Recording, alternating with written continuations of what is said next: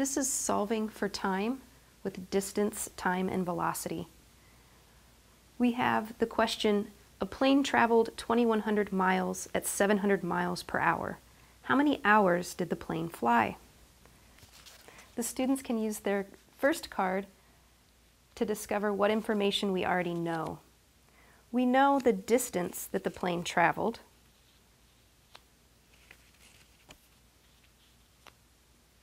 It traveled 2,100 miles. And we know the speed or the velocity at which the plane traveled. That was 700 miles per hour.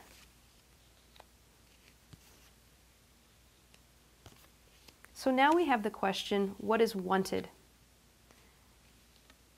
We are trying to solve for the number of hours that the plane flew, so the time.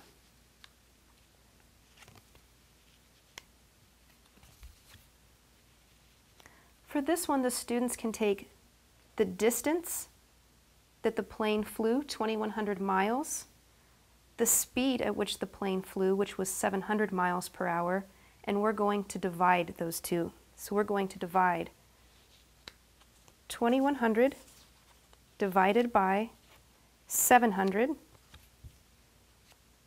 and that equals 3. So this solves for how many hours the plane flew.